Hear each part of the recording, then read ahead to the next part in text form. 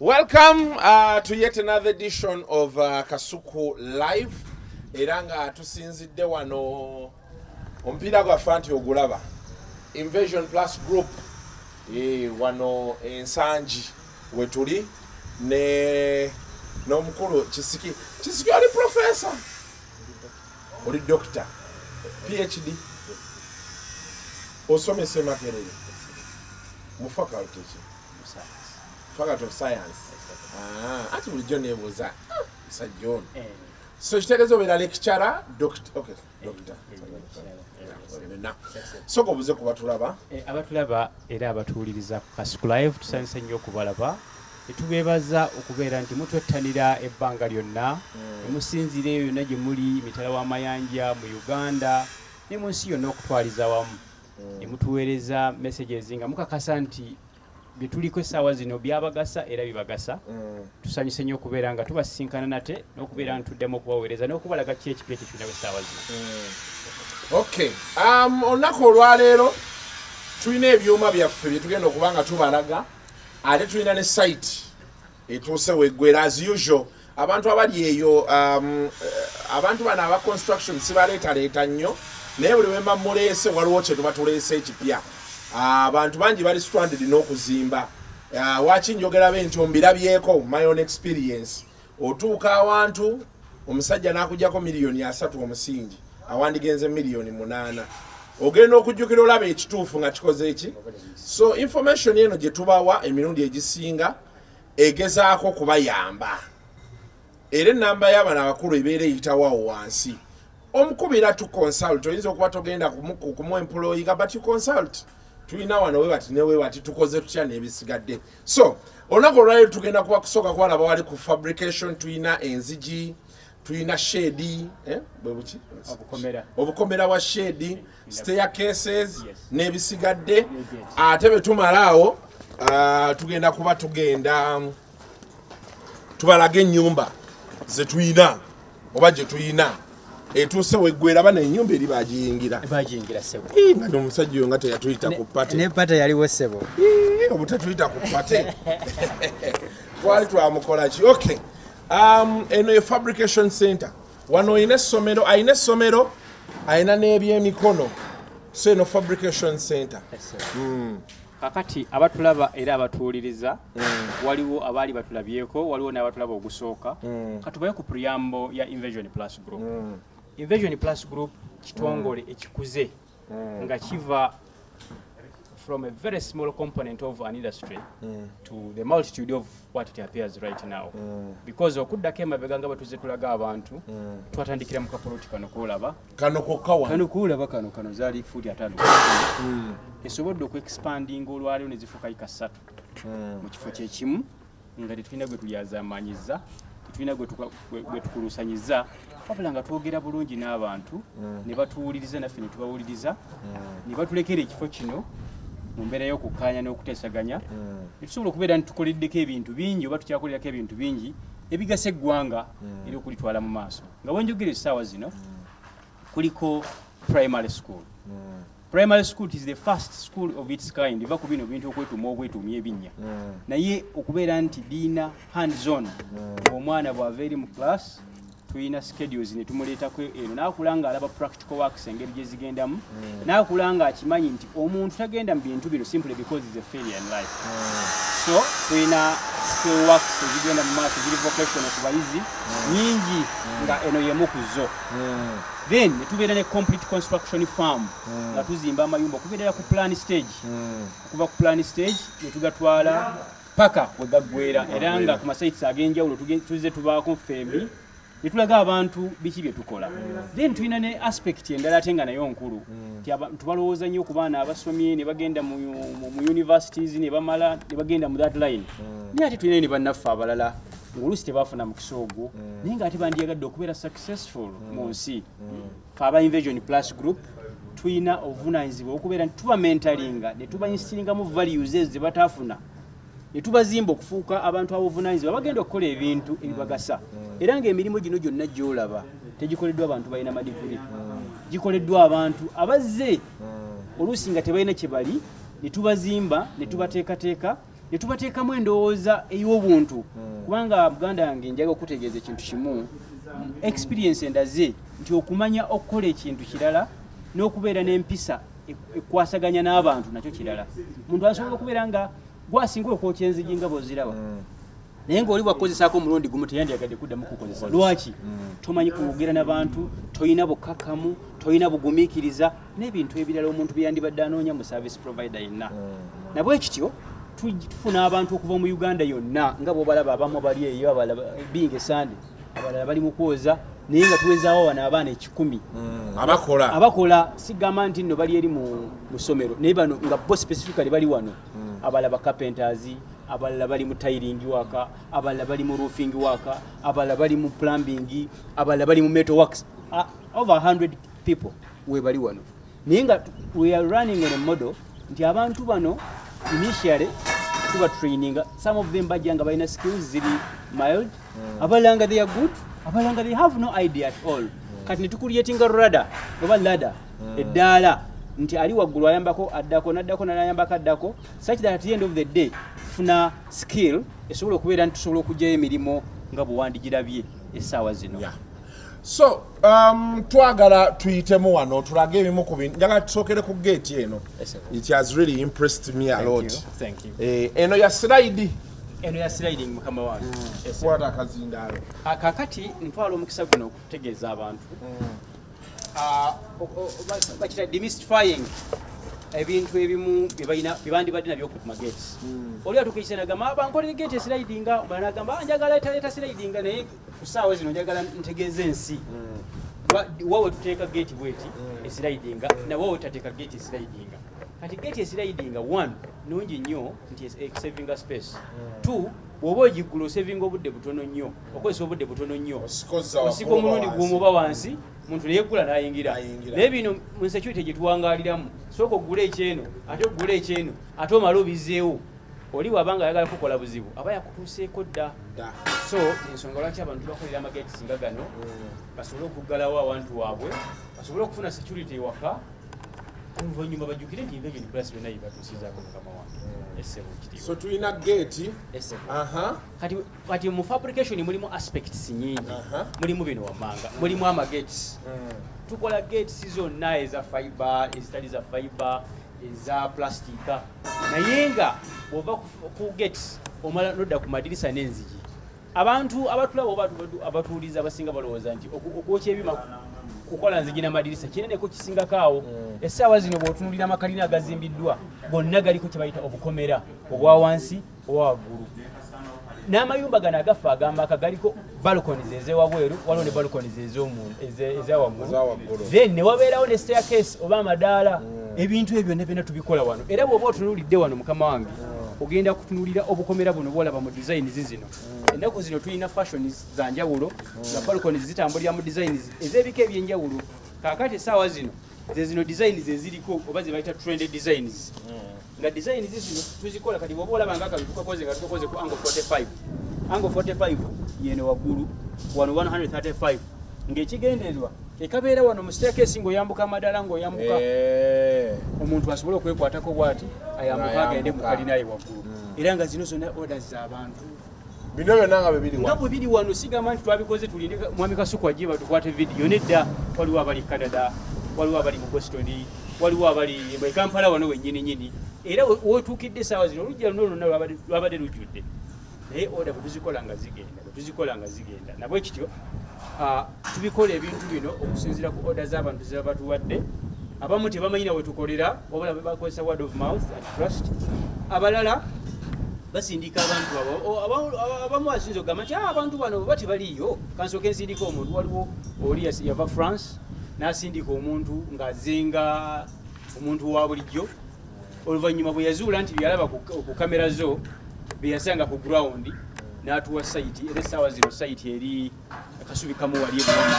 site tunatugimaliriza mukama wange naye nga ntwala omukisa guno okubategeeza nti ebimu ku byatutandisa omulimu guno okubeera nti tujjawo bunnanfuusi enkwe n'okubeera nti tulimba abantu baffe n'akugamba nti bintu ngenda bimalira mu ddakiika 10 oba mu ssaawa mu nnaku 10 oba mu wiiki oba mu wiiki 2 nina atatuukiriza timeline ogenda okukwatagana naye ng'ate agenda kukugjamu emize ogenda kumuwaabira mugwere mu makooti eyo ku Invention Plus tebiriyo gali madinisa kati gali madirisa ago kati n'amadirisa kangogerereko katono alaba eri asobola okwawula okuba tukola amadirisa enkola zibeera nyingi naye kati buli dirisa likolebwa okusinziira ku sayizi y'eddirisa eryo waliwo agasirayidinga kati kansilayidingiremuku abalabi basobole okumanya sliding ngende eggula etya for example eddirisa libeera n'akasiba wano erisembera bwe liba lislidinga otambuza bo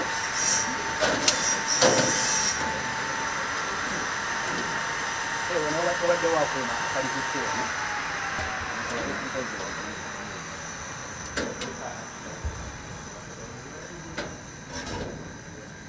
nti olitambuza bwoti nga teririmu wadde kasikatira then nomala kati amadirisa ga bika bibiri waliwo gano ageggula agasookawo agedda ng'ekimu kidde eno n'ekira kidde eno lirina disadvantage emu eri eryeggula nti empewo bw'ebezze esobola oddikuwa omulundi gumu endabirwamu neyatika so twandibadde tuwabula abantu nti singa space si bwe buzibu bino waliwo abagamba nti ate amadirisa bwe gabanga bagakola oluusi gaba tegakyatambula that is poor workmanship wano ku Invention Plus tebiriiwo abalala ne bagamba nti ate baba bakubyemu plasita simanyi omusenyu gugaana amadirisa okutambula ekyo nakyo tukiina eddagala waliwo abagamba nti ate amadirisa ga sliding gayingiza amazzi oyo sayansi era tumuyina wano ffe aba Invention Plus okulaba nti dirisa kuliwa aba alikoze lisobola okubeera nga liservinga purpose ey'okubeera nti limuwa security limuwa beauty n'okubeera nti lituukirize obuvunaanyizibwa bwaliyo ng'eddirisa ku nnyumba n'okubeera nti linyumisa so gano ge madirisa aga sliding then ne tujja tubeerawo n'amadirisa agatali ga sliding nga madirisa gano ageggula ng'obunaabiro gaagono tugazimbye nnyo ennaku zino nga tuli ku ze bayita ennyumba zaffe zino ez'amaka ojja zisanga mu ddiiro awo waliwo obudirisa obwo obuwanvu obwo bwetuteekawo kati abamu bakubukola nga buwanvu nnyo nga butono abalala ne babukola nga bumpimpi nga wano abalala ne babuteeka ne ku binaabiro naye ng'ate enzigula yaabwo si eri kati mu Invention Plus tulinawo enkola nga akadiisa osobola okukagula ku ango yonna gy'oba oyagadde nga si kakuzizika so nga ate mu nkola eri eri tradition oba enkadde ennyo oteekawo akantu kano akagizizika kitegeeza bw'oba okayinkalayininga nga bukambuza kalina ango gye kakomako nga tekasobola kusukkawo naye kati bw'oba oyagala maximum 90 degrees oliwa dembo kagula 45 oliwa dembo kagula 90 mu mbeera yonna nga kayingiza empewo ensonga lwaki tukuteeka ku madiiro okwongera okuincreasinga freshness mu ddiiro egessewo ekitiibwa n'okukateeka ku bathrooms kubeera ntuventing out ene smells ezibeera mu bathrooms so kyandibadde kirungi nti osobola okukateeka ku ango 90 empewo yonna ebeere ng'esobola okuyingira oba okufuluma yessebo era nga nakyo kika ky'amadirisa era fashions ezikolebwa ebyonna nga biri wano ku Invention Plus kusebo ekitiibwa kakati ne tujja tubeerawo n'enzigi nazo tuzirage ku bantu waliwo enzigi ez'ebyuma n'ezembaawo nga tetunatuuka eri ku kyembaawo kati soke twogerere ku byuma kati otunuulira olujinga luno this is a sliding door kati zino tuzikola nga zigenda ku kalina tokola nga mpanvu nnyo nti height maximum height ya kalina ate si yemu neyaki neya bangalo nti bangalo maximum height eyinza okubeera 8 gundi beams we zitandikira naye nga kati ate zino zitera okubeera ku 9 oba ku 10 okusinziira ku architects design ze yakuba but nonetheless enzigi zino tuzikola mu fashions oba mu designs ez'enjawulo naye nazo nga zisobola okubeera nti ziggula nga zislidinga oba nga ziggula nga amadirisa gano aga flapping and closing naye ng'era ekireetawo ekyo factors zibeera bbiri factor esooka ye size y'oluggi for example omuntu asobola okugamba nti oluggi lwange luli fuuti 5 obugazi naye mbadde njagala luslidinge omala nakugamba nti luli fuuti 8 ku 8 mbadde njagala lusliding abaffe bw'oba okola oluggi nga luslidinga tutunulira ebintu bibiri. One, bwe tuba tukola sliding kitegeeza nti tuddira ekifo space eriwo ne tujawuzaamu emirundi ebiri. Bwe tujawuzaamu emirundi ebiri kitegeeza nti paati emu etagenda kutambula egenda kubeera ng'eri fixed. Kitegeeza nti space eba esigaddewo tuba tugenda kubeera nga tujawuzaamu nga tugenda kukozesaako half. Okukozesaako half kitegeeza nti singa obeera nga wakola omulyango nga mufunda ate noyagala okozesa sliding kitegeeza nti bw'oba oyagala okuyingiza ebintu ebinene ojja kuba tokyasobola. Naye kaakati zino enzigi zo zaakolebwa for example ng'omulyango guli fuuti 10 kitegeeza nti mu fuuti 10 bwe njawuzaamu half nteekeddwa okusigazaawo fuuti 5 nga ze nzanyiisa era kankikulage nti olugi tulwawuzaamu emirundi ena partition zinye 1 2 3 4 kati bwembanka sisalaalakubanti wali waliwo kirikutte kitegeeza nti makkati okuva wano na wano bwemba nziguddewo bino byonna bibulira munda na bino ne bibulira munda mumbeera slidinga kitegeeza nti zino fuuti 5 omuntu asigala ayitawo nebebeera ntebe nebikiba biyitawo.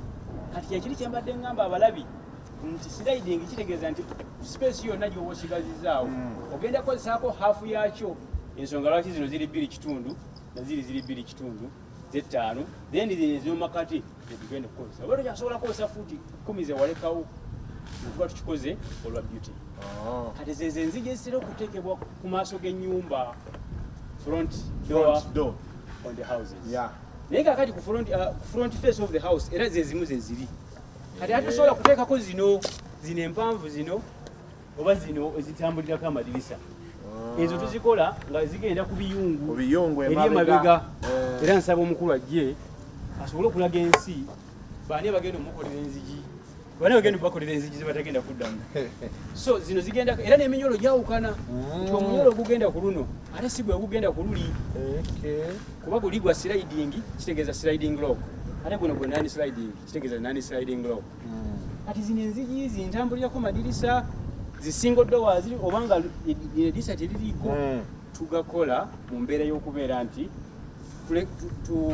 tuggala ku mulyango buli oguyingira mu kiyungu oba okufuluma. 1 okuprovidinga security. 2 omuntu yandirowoozezza nti otuba tudesigninga ebintu bino ng'aba engineers waliwo mithi olina kugamba njagala ompe ekyuma nga kigumu sebe ekyo kikwate bukwasi naye twandibadde tulowooza nti odesigninga ekintu okusinziira ku purpose ekigenda serving. Ekyokubiri n'obwangu agenda okukikozesa bwagenda okusanga. For example omuntu ayingira mu kiyungu twandisuubidde nti ekiro ayanguyirwa nnyo okuggalawo oba okugulawo omuntu asobole okubeera nti ayingira. Naye kiba kyennaku nnyo omuntu okubeera nti agenda kikiitana aggale oluggi simply because agulira omwami akomyewo ekiro.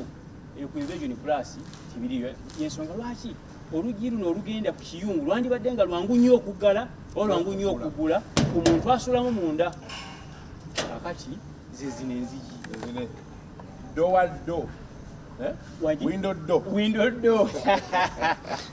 window door netubeerawo naziri ne bwolaba nti mpanvu nnyo nazo zigenda ku kalina ezo za singo naye nga zeemabega. Back doors. Kati ate zino enzigi zino zembadde zitulaga ensi ezo zezo enzigi ate zo ezigenda ku front face mu maaso naye nga ate zigenda ku residential homes. Kati ate singa omuntu akola commercial building ate twandi mu nkaregenze kukola ngeri. For example ennaku ezo tuba tulina akeedi gye tumaliriza okuzimba obusaabala naku twagendawo ne tulaga ensi kalina twaje handing over a few days ago. Naye bwe tuba tuteekako enzigi zaako ate twateekako zino twateekako zino ezirolinga nga zidda waggulu zipita roller shutters.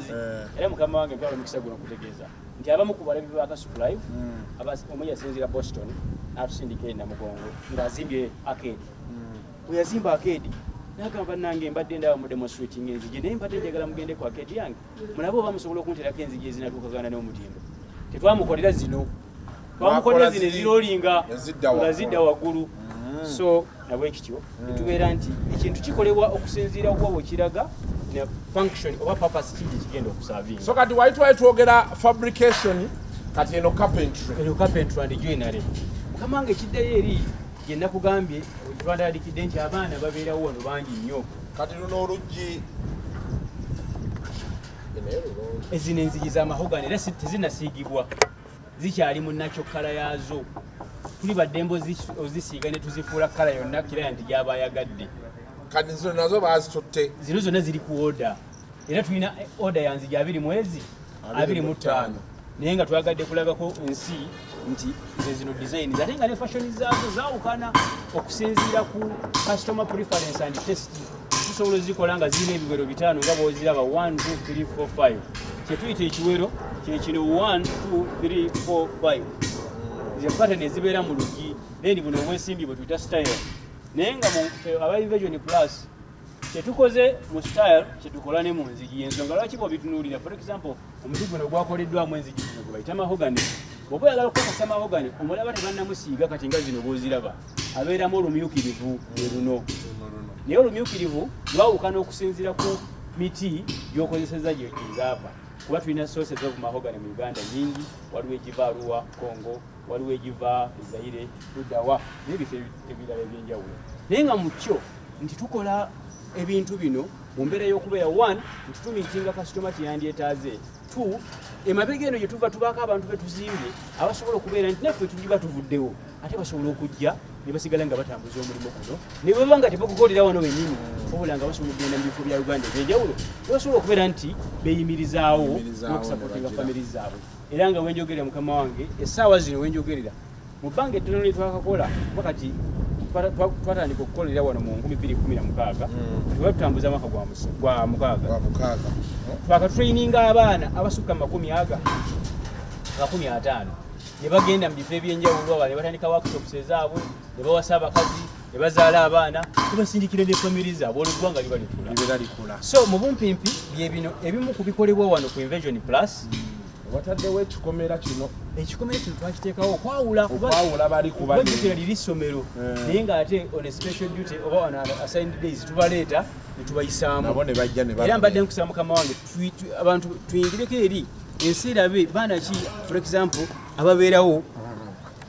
nga tukola emirimu gino abamu ku abo betutraininga era oluvannyuma ne batraininga ne bannaabo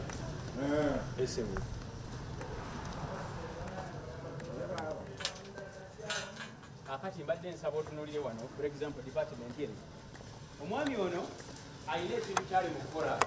kyenjagala ensi erabe bwe tuba tuli wano emitayibwa giri gyolabye mu nzigi n'amadirisa egibadde emikololonge mu designs ez'enjawulo sayansi atandikira eno nti ekyuma kyonna bw'omala n'okihiitinga oluwaddembo okireka mu shape yonna gy'okyagadde mu bending becomes easy nti bw'obeera nga tokozesezza muliro kitegeeza nti obuntu obwo bw'obanga obukaabirinze kavu zivaayo bulungi so tujja wano netukuteeka mu high temperature furnace eri electrically powered era mota yiri mota blowinga air manyi omuntu ekiraba nalaba ng'ekiriroko sebe kankogereremu science ali wano nti olwaleero tulina meto ono twagala mufuula mu kaavu yonna oba mu sheepu yonna gye twagala kitegeeza tulina okweyambisa temperatures nga ziri waggulu okukuma omuliro ogwo okubeera nga guli constant temperature kitegeeza nti tuba tulina okubeera nga tulina bulowa yeno egenda okubulowinga empewo okubeera nti emaintaininga temperatures nga tumaze okuataininga steady state temperatures for example bwetuba nga ekyuma kino twagala kibendingire ku 1000 degrees Celsius kitegeeza tulina okubeera nga tumaintaininga 1000 a given period of time ekyuma ekyo kisobola okubeera nga bwetuba tukijjeemu tusobola okukikaavinga oyo science bwetwadevelopinga wano nga aba Invention Plus okulaba nti bakasitoma baffe abali mu Uganda n'ebweru wa Uganda tubagireyo ebintu ebibanyumira ne babyagala okusinziira mu designs ze baba tuwadde naye nga tweyambisiza science atali complicated so nabwe kityo bwe eno gye bitandikira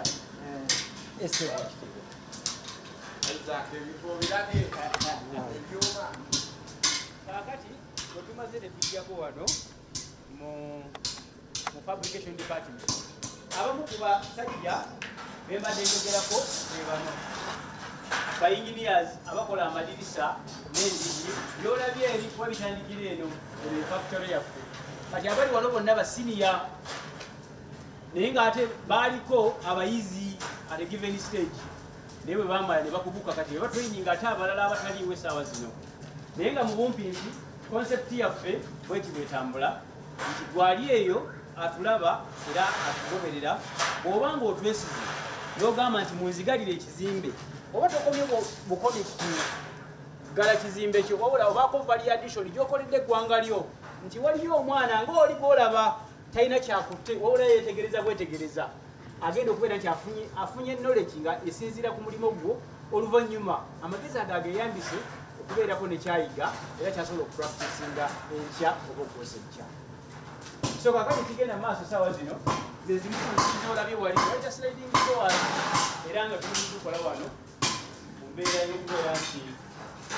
tulufulumya obutuufu bwabyo so engeri ya John buuza ku balabi era abawuliriza bakutegeere nti gw'omu ku abo abatweyiringa abantu sebo ensi ekulaba era okulumya amannya go sebo yebaleko bannaffe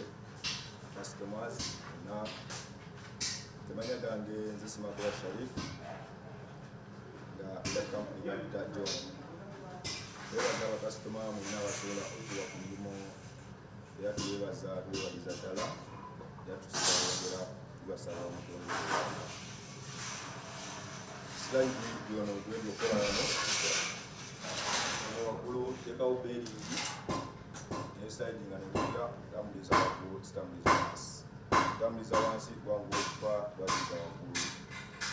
ekyokuba nga kyosobola emyaka 10 n'okwongerako emyaka nga 2 maaso ndowooza embeera mugirabye wano ku Invention Plus tubaddeko Fabrication eno emirimu mugikoze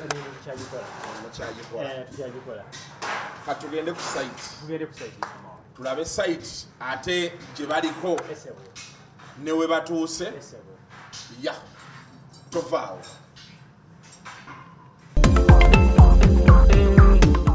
yes tuli magere kati we tuli olunaku olwaleero nga bwe tubadde tubagambye tugenda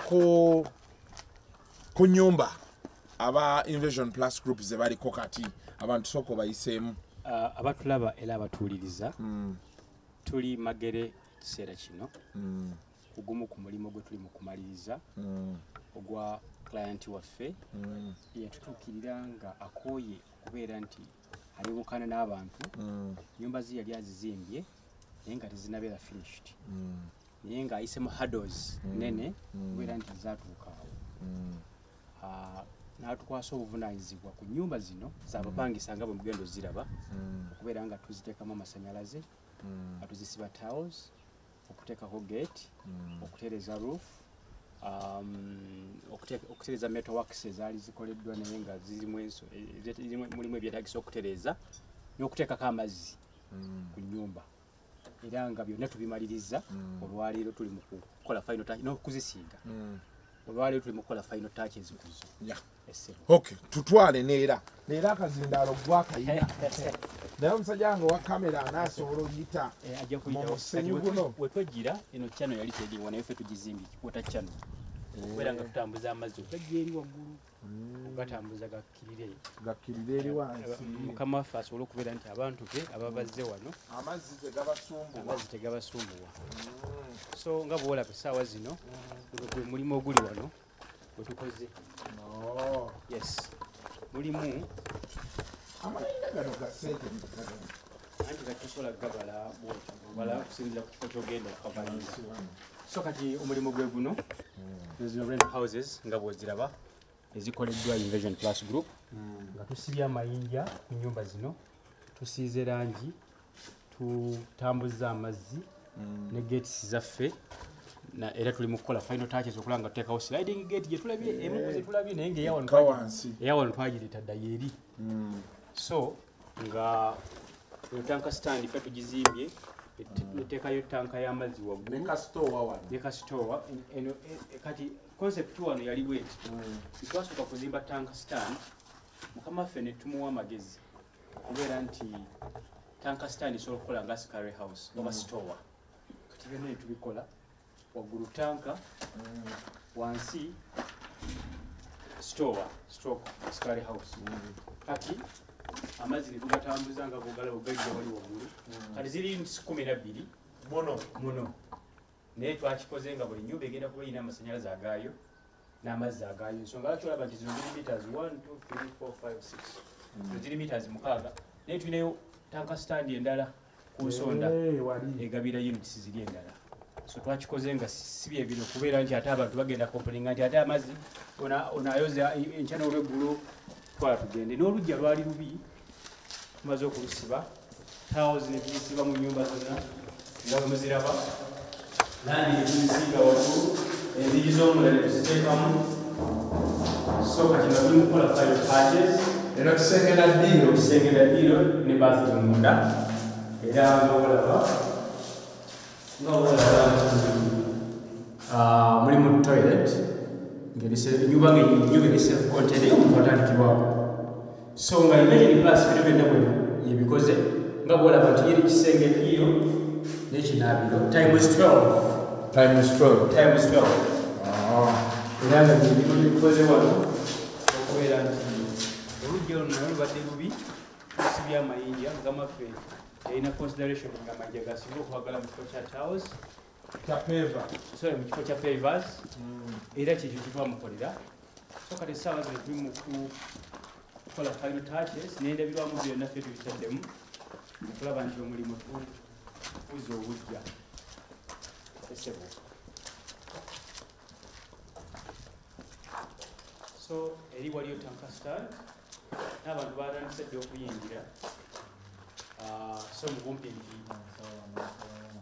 wa tugenda tumukola fine touches tugenda bonna tugenda kuddaabiriza obulamu kuba in a day or two tugenda kubeera nga mumazi tumaliriza mukino ekisenga mwakikubye nakyo kibadde rough kyabadde tekiri finished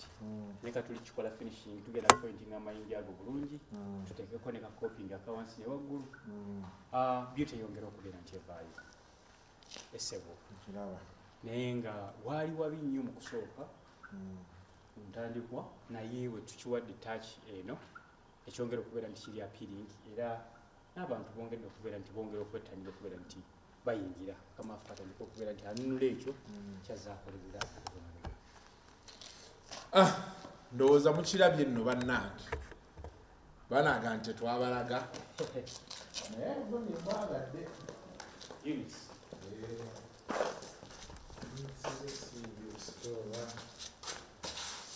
so omuntu ayinza okubeera eyo ayagala kubeerako wateeka sente zinaazaalanga zinaazo over time sobola okukola ekintu nga kino oba okuimprovinga fashion weight okusinziira ku muntu kyeyandiyagadde sebo nkitegeera kale enamba yaabwe yo weeri 0702 07 85 98 0702 07 85 98 basi yerine ku WhatsApp Invention Plus Group ng'obanoonyaako nga bakolera mulimu Facebook kwetuli ne ku WhatsApp kwetuli ku namba ezenyogeddeko buli wabakubya batufuna sebo era nga tuna permanent address ziri Nsangi naye nga tukola mu Uganda wonna sebo amina esebo so munagamba saabagamba ebisigadde next month I think tufuneyo obudde naddala for omanyi nina ekintu construction ono mubaddemukko omwaka guno ne mulaba waliwo ebintu bingi ebigenda mu maaso omuntu bw'oteebuuzaako n'okola ensobi abantu bangi bali eyo naddala bano bantuula mu ma-ofiisi bano basiri mu ggwanga bano banabbye ssente n'omusanga ng'abantu abagenda miliyoni 10 atadde waana njagala food for thought next time betukomawo ogenda kutunnyonnyolamu omuntu anaazimba kalina n'anaazimba bbangalo okuviira ddala wansi mu musingi ojje ng'otukutuliramu face by face nti kati musingi guyinza kulya ssente mmeka mu kifo bwekiti ne bwekiti ojje ng'oyambuka ebyettaka saba tubigendemu nnyo nti ate gula ettaka twogera n'abayina waguze oba ekayo oba 150 oba ki tutandikire abo abantu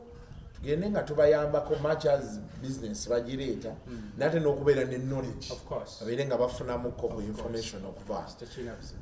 until next time mubeere bulungi mweraba